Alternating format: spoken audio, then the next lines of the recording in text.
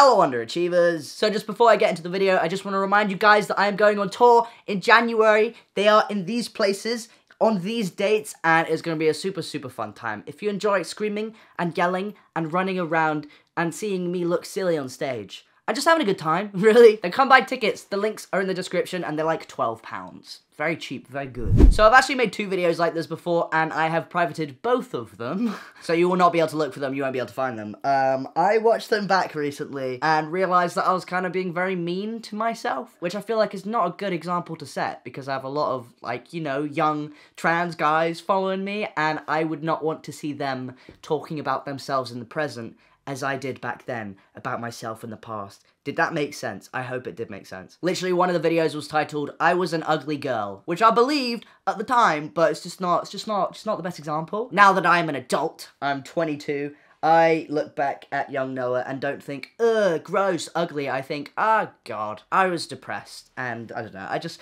felt weird having those videos still up. So I decided to do this video again with more pictures. I'll probably be using some of the old pictures that were in the other videos as well. But, you know, I wanted to not be mean to myself, so let's see how that goes. So just for reference, if you haven't picked up from the title and the thumbnail, I am trans. I was born a girl. And now I am not. I came out to everybody in my life in August 2017, which was a few days before my 18th birthday. I started testosterone in May 2018, and then I got top surgery January 2019. And when I think back to my childhood, here is a picture of myself that I think, you know, that looks like me back then. Obviously, every trans person comes out at a different time. We don't all follow the same path. I just thought it would be very useful to have a lot of context in this video. So this video is going to be a lot of like, oh, here's a picture of me as a girl, and here's what I think about it. But also I'm going to like kind of bring you through the years and tell you how I was feeling and what I was looking like and, you know, all that, because obviously it might be a bit confusing to a lot of people who don't know my entire life story, so I thought I'd give you a few bits and pieces of it. I would say there were probably like a total of 6 years where I like presented and looked like a girl, if you get what I mean. I'm not saying that like I was only a girl up until I was 6 years old and then I didn't come out and I was a boy. That's not how it works. My brain always felt the same way about myself, but in terms of to the outside world, you probably would have only thought I was a girl for maybe 6 years of my life. They weren't 6 years one after the other, they're kind of like sporadic around my life. So my earliest memories are, you know, of wanting to be a boy. I would sit on the toilet backwards, I'd like straddle it, because I thought that's how boys peed, because I saw boys pee and they faced the toilet, so I was like, I'm a boy, I'll do that. I used to do that. I would make Play-Doh and put them in my pants, and, you know, be like, oh, that feels so much nicer, that feels so much better. I am not missing a now. I would also tell girls on the playground that my name was Alex, and a few times they played kiss chase with me, and I think they fancied me, but at that point, I was a little girl. Also, for reference, take a look at this picture and try and guess which one is me. It's not the fairy princess, but the fairy princess costume was mine. It was a gift. So, whenever I was old enough to verbalize that, you know, I wanted to look like a boy, or look more masculine, or whatever it was, as soon as I was old enough to do that, I did that. My mom told me that I always was just like, I want a boy haircut, I want a short haircut, I want to look like this boy. So, you know, for as long as I remember, that was always something that I vibed with. And bear in mind, I wasn't given the typical boy haircut back then, because I was, like, literally 5 years old. I was given a bob, I think, but to me, that was a boy haircut, because it was shorter than long hair. So this picture is kind of the hair that I'm talking about. That's the kind of hair that I had, and I was, you know, not entirely happy with it, but it was better than what I had. So let's do it chronologically. From the ages of, you know, 0 to 5, I was a little girl. I was a little baby. I was a toddler, and I looked like a little girl. This is what I looked like. I was always like a tomboy. But you'd look at this picture and be like, oh, a cute little tomboy girl. And then I asked for a short haircut, and I got that little bob. And then from the ages of 5 to 11, I progressively got shorter and shorter haircuts, which, you know, they all kind of fit under the boy haircut category. You know, I know there's not like boy haircuts and girl haircuts, but you know what I'm saying. You know, we're not stupid. We know what's going on here. So here's kind of what I'm talking about. I look like a little Oliver Twist orphan child here. And then my mum actually cut off my entire fringe in these next 2 photos. That was very interesting. I wanted to look like the boy off of a Leapfrog box, and instead I just became fringeless, but I still think it looks cute. I actually had an on and off boyfriend around this time from like ages 10 to 12. Who actually got his friend to dump me. His friend said, and I quote, he really likes you, but you look like a boy. So, you know, that was my first relationship experience. wasn't really a relationship. I was way too scared to talk to him in person. I think we hugged once, kissed maybe twice. And then, for whatever reason, at the age of 11, I felt bad that my parents were paying for my education. So I spoke to them and I was like, look, I just want to go to the local state school. Let's give that a try. So we ended up going to the local state school, which was a lot bigger and very different to what I was used to. I got bullied for looking like a boy. I, don't remember the extent of it, but I know it wasn't nice at all. So for half a year at the age of 11, I decided to start growing my hair out because I did not want to be bullied. But yeah, this is kind of what I look like. Absolutely miserable. This was not a fun time. Not just in terms of school, just in terms of family things. Life. Life sucked. But yeah, this picture of me looking very sad up against the grass is the longest my hair got at that point in my life. And it was way too long for me. I hated it. So after 6 months at that school, I had a bit of a breakdown. Which I didn't really know what a breakdown was, but my mum saw and was immediately just like, hey, like, you hate this school, right? And I was like, yeah, it sucks. And then I moved back to the other school.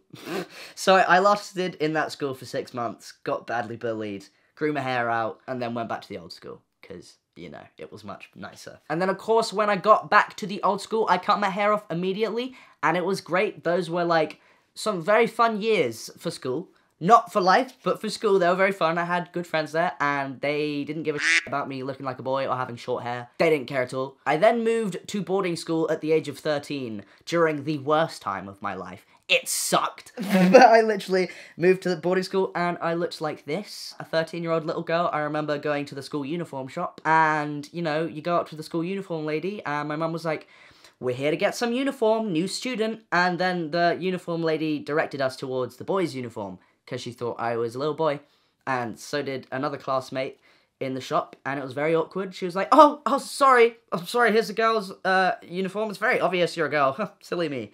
That was a very common occurrence in my childhood. But yeah, I looked like that. I started boarding school with short hair, and I looked like a little boy, so of course I got teased. I don't remember the extent of it, to be honest. It was not a good time, but I got teased enough to make it so that I wanted to grow my hair out again. I remember specifically one boy being like, what are you doing with your hair? Like, you need to sort it out. And I was like, I guess I need to sort my hair out. So then, this is where the awkward growing out hair, becoming a woman, not a woman, hitting puberty phase started. This was the start of it all. This was the beginning of the end. It wasn't the end, by the way. This is where the girl pictures start. So the first one is probably very early on to the hair growing out phase. It was absolutely dreadful. This is the worst my hair has ever looked. I was terrified that I would get teased if I even got like a maintenance haircut, like just to like sort out the layers.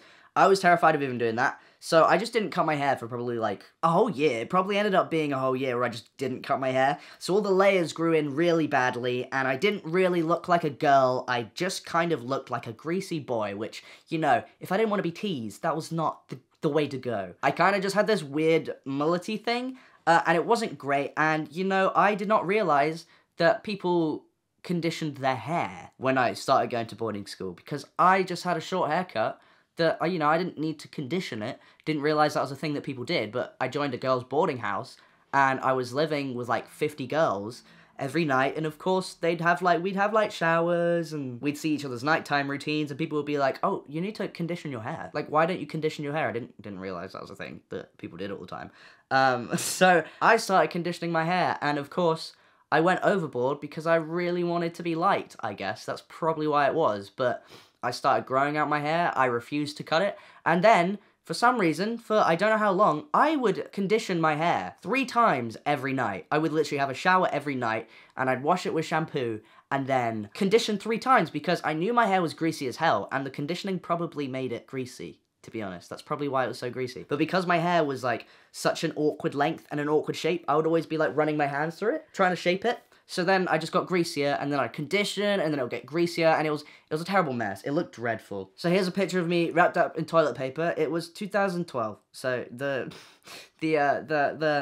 phone quality was not that good, but you can kind of make out a tiny little ponytail at the back, which, of course, I hated, and it was painful because my hair was still quite short. And I went to a boarding school, so the rules were very strict when it came to uniform. We got to wear the Queen's uniform, because it was naval uniform, and the rules for the hair was that girls had to have their hair tied back. They couldn't just have their hair tied back with, like, twiddly bits. They had to have all of their hair pulled back. They weren't allowed any, like, strands at the side to, like, shape their face to make you look, like, fine. It all had to be put back. And at this point, you know, I lived in school and I had friends and housemates. They all had opinions about my appearance, which I guess you would if you joined a school and somebody looked like this. But people said I should straighten my hair. So I started straightening my hair. Actually, I don't know if I straightened it. I might have straightened it. I think my housemates might have straightened it. I think we both straightened my hair, which I guess I feel like made it a lot easier to tie it up, so I guess it kind of made it look better. Here's a picture of me with very clearly straightened hair with a ponytail on top of my head. That was wonderful. This was my school dormitory. Very ugly curtains. At this point, I still hadn't had a haircut. Like, my hair had grown out a bit more than the first mullety, greasy, gross phase. But, you know, it was still dreadful. The layers were not there. It was just bad. It was bad. And I wanted a fringe really bad, because I hated not having one. I've always had a fringe, because I've always had short hair. So the idea of not having a fringe and pulling my hair back, which made me feel very feminine, that was off the cards. So what I did was, even though my hair was all one length and not shaped at all, I would just grab it all and just, like, pull it across my forehead and do like that. And, of course, it would get greasy because the hair over here should be falling down here. But if you put it over here, it's just going to go like this. It was dreadful. I wanted a scene haircut, but I was too scared to cut it again. Even though it was this length, I was so insecure. I was like, I can't make people think I want to be a boy, so I just won't cut it. Here's a few pictures from that time. So here's me with my tongue out.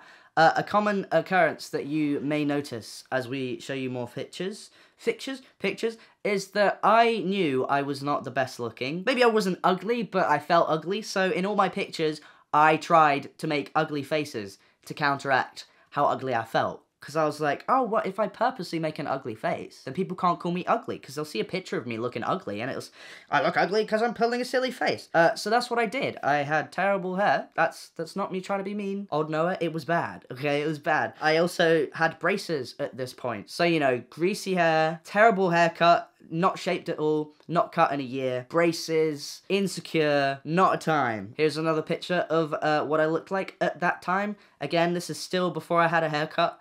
I was not a very happy bunny. My hair is long enough at this point that I could have just got a fringe cut in. I could have just had the layers cut. I probably had split ends. I could have done something to it.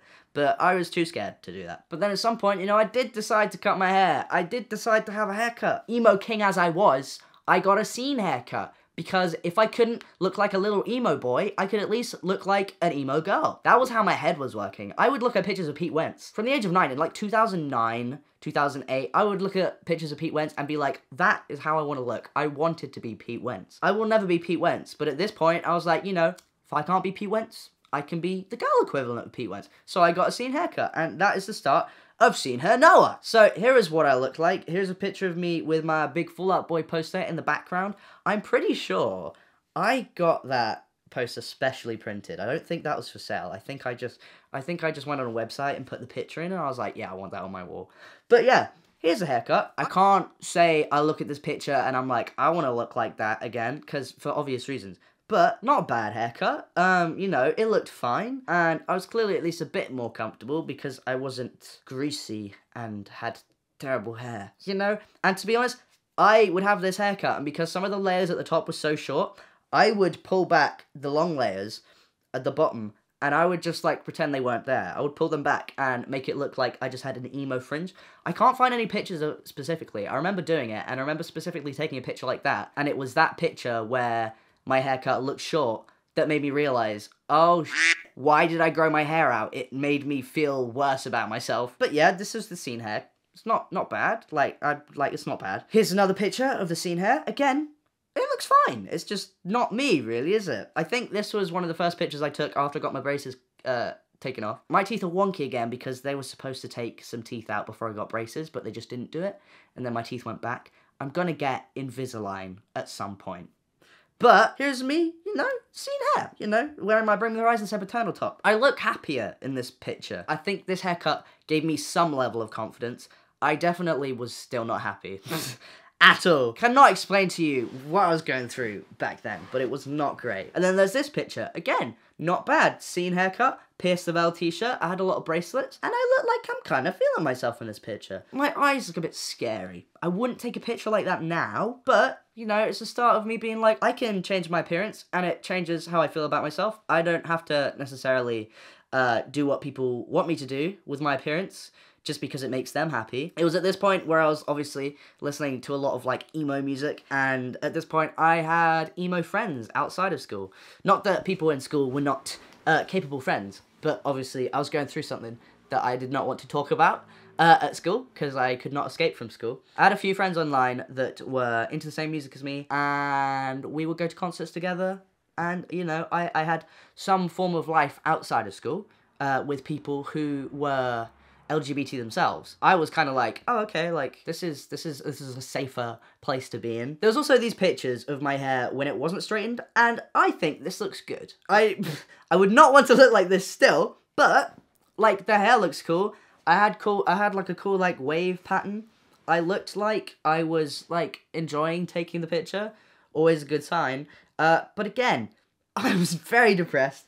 Not just because of the trans thing, but it was at this point where the trans thing kind of became glaringly obvious to myself. I had been spending my entire life picturing myself growing up as a guy. My mum told me at one point, she sat me down with me and my friend and was like, you're gonna start growing boobs soon, and you're gonna start growing boobs, and that's gonna happen, and you're gonna have to start wearing bras. And in that moment, I was like, that's ridiculous. Like, why would I grow boobs? I'm gonna get older and my voice is gonna drop, and I'm gonna be a man. But, you know, it was during this phase of my life where I realized that I was kind of running from my authentic self, if you get what I mean, because, like, as soon as I could, you know, verbalize how I felt about myself, it was always like, I want a boy haircut, I want to look like this, I want to do this, and then, looking back, it was only other people's negative comments that made me want to grow my hair out, or made me want to wear dresses, because I didn't want to wear dresses or want to grow my hair out. I did those things because I knew that it would stop people teasing me, and it did. So it's kind of like reinforcing this thing of like, oh, short hair bad because I am girl, so long hair good. You stop teasing me when long hair, so what could I be doing wrong? It was at this point where I was like, God, maybe not the best idea. But, you know, I had to tie my hair back at school, so I couldn't just have this kind of nice haircut. I had to tie it back, which kind of looked like this, which is not the best at all. But, you know, there's pictures of me in my Girls Boys Panic at the Disco limited edition tie-dye t-shirt, which I wish I kept. I was actually terrified to wear that around school because I was so worried that people thought I was a lesbian. And people did think I was a lesbian, which irritated me because at that point, I'm bisexual now, so I am attracted to some women. I'm mostly into guys, but at this point, I was like, no, I am a gay guy. I am exclusively into men, and I am a guy. I'm the opposite of a lesbian, so a bit risky wearing that t-shirt, because I feel like, you know, if I saw somebody else wearing that t-shirt at my school, I'd be like, oh, it's a lesbian. Here's me playing drums. I was head drummer in marching band for 2 years in a row. I enjoyed that, and then here is me playing guitar.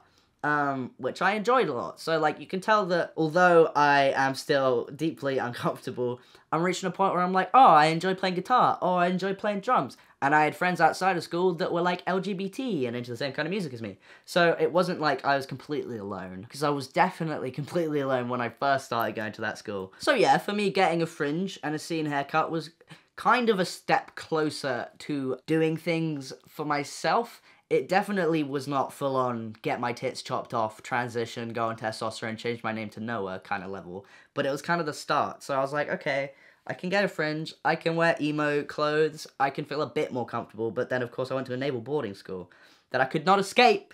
And there were several dinners a year where girls wore dresses and guys wore suits. I don't know why that suits. And I'm sure I would have been technically allowed to wear a girl's suit. But then again, like, all throughout my life, the idea that, you know, looking like a girl and having long hair and wearing girls' clothes, the idea of that being good was always reinforced, because whenever I would be myself, I would get bullied for it, and then, you know, change so that I wouldn't get bullied. So at this point, I was like, I'm just gonna wear the dress. I'm gonna hate it. It's gonna make me hate myself. I remember wearing these dresses, putting them on and looking at myself in the mirror and, like, wanting to crawl out of my body. Like, the amount of breakdowns and panic attacks that I had just looking at myself in a dress was dreadful. I think I was probably very good at hiding that, because I think a lot of people in my school didn't realise. But yeah, again, the girls that were in my house, they were all lovely, by the way, looking back. They were nice to me. They would always compliment me when I wore dresses. They'd be like, oh, you have such a tiny waist, you have such a great body, your butt, you have such a nice butt. These are all compliments, and they're genuinely, like, nice things to say to somebody who is not trans. And obviously I'm not mad at them for saying that. It's just they didn't know I was trans, so they wouldn't know how horrible those things were to hear. It sucks being a trans person and being complimented on the aspects of your body that make you want to die. Because it's like, oh, you like how my waist looks when it's tiny? That is the worst part of myself. I hate it. It wasn't the worst, my boobs were, but you get what I'm saying. It was, like, horrible. So, of course, here are me in pictures of those dresses. This white one I got, I don't remember where. I think I ordered it online, but I remember I went shopping with my friends from school, and I think everybody was wearing push-up bras or, like, padded bras, so I got a padded bra, because they were like, oh, you should get a padded bra, so I got a padded bra, and I hated it. Like, it's very odd to look at this picture. I feel like that doesn't look like me. I know it is me, it's still my face, but that is a foreign. It's weird looking at this. Like, even looking at myself in a dress with, like, my legs shaved, wearing heels, is so weird. And then here's another one that I got this from Top Man, and I bought it because I was like, oh, well, it's not a dress. It's a bodysuit, or whatever, it's a jumpsuit. I don't remember what it is, but it's got legs instead of a dress, like the one hole. You know what I'm talking about. I don't know the words. But I bought this, and I was like, I mean, it fits well, and I hated it. This is a weird picture to look at. Obviously, I was not a huge fan of the dresses, but I had gone this far, I had grown my hair out, and I was getting compliments for doing things that made me look like a girl, and I was like, well, this is the path of least resistance. I did not have enough confidence to wear a suit to school, and it would have been impossible for me to come out as trans at my school. I think about that a lot, and how people in, like, other schools are able to come out during school and to have somewhat positive experiences, but I know for a fact that my school would not have been the place for that. Like, that was impossible. So these long-haired pictures are only from the ages of 13 to 15. So I know there's a lot of them, but, like, in the grand scheme of my life, like, I'm 22 now, looked like a girl ages 1 to 5, and then half a year when I was 11, and then 2 years, 13 to 15. Not doing the maths. It's however many years, but, you know, that's the total amount of years where I had, like, girl pictures. I just qualify girl pictures as pictures where I presented as a girl, you know. And I actually ended up cutting off my hair that summer after those dresses pictures were taken. So here is the first picture I took after getting my hair cut for the 3rd or 4th time, I don't know. And I was so happy. I had no pictures taken like this when I had long hair. Like, I look actually happy. I know I look a bit weird. But I was happy. I felt happy with my hair then. And it wasn't crazy masculine, but to me it was like, everything was like a step. I couldn't exactly have just been at a boarding school, a naval boarding school, a religious boarding school, where everyone was conservatives. I could not have gone from long hair, wearing dresses, full on to, hello, I'm Noah, I'm a guy, I'm trans now, here's a haircut, here's my shaved sides. That would have been impossible. This was a massive step to me, and I know it was just cutting off basically like the longer layers of my hair, but it's like a big difference in length. It was like a big deal.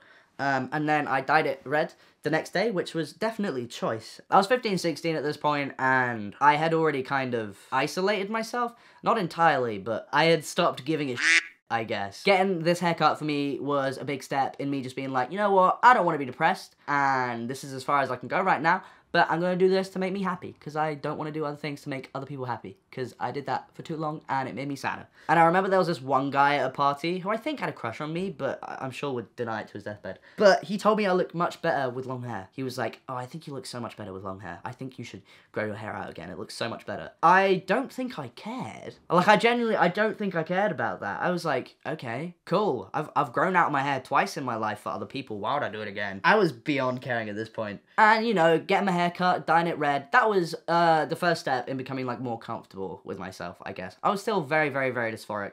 I could not look at myself in the mirror.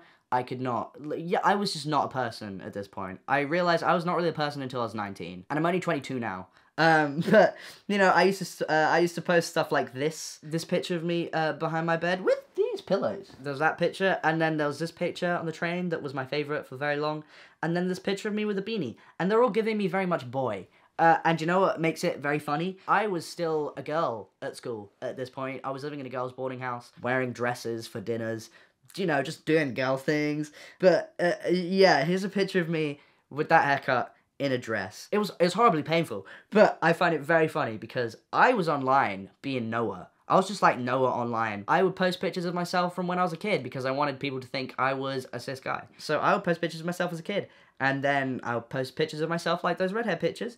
And people would just assume I was a guy. But I was actually at school being a girl with my red hair and my dress, and I was wearing Converse in these pictures. Look how much shorter I was than everybody else because they were all wearing heels. And again, I was still pulling the ugliest faces. I knew I would look ridiculous regardless of whether or not I pulled a nice face in this picture because I look weird in dresses. And then finally, here's the last picture of me in a dress. Very uncomfortable to look at. I remember, I think this was the last time I wore a dress for a school dinner. And like my leaving ball, whatever it was, I wore a suit. And it was a guy's suit, and I wore a binder, which was ballsy for me. That was like the scariest thing I had done at that point. And it was great, and some people were actually really nice about it, and some people obviously weren't. But I remember wearing this dress and taking this picture and being like, this is the last time I do this, because I am not only incredibly uncomfortable, incredibly depressed, I also look ridiculous because it's so obvious that I just was so uncomfortable. I was like, okay, none of this, no more of this. But yeah, that was the end of my girl phase. After I left school, I came out to everybody in my life. But yeah, during my school time, I had friends outside of school who knew I was trans, who called me Noah. It was just a weird, like, Hannah Montana thing where, like, in real life in school, I was birth name, and in real life in London, when I was hanging out with my internet friends, I was Noah, and then online I was Noah, and I was living in school, and I had 100,000 followers on YouTube at this point. I had 100k on YouTube as Noah, and I was a girl in school. It was a very weird time. But yeah, there you go. Those are my girl pictures. This video, hope you enjoyed it. I hope you had fun. But yes, have a good day, I don't. See you later, losers. Goodbye. Grab tickets to my tour. Come do it. Come do it. It'll be so fun. London's gonna be crazy. We've sold so many tickets for London. So if you want to come to London, come to London. But London is gonna be so crazy. Did I say have a good day, I don't? Okay, have a good day, I don't. See you later, losers. Goodbye. Pow, pow, pow, pow, pow, pow, pow.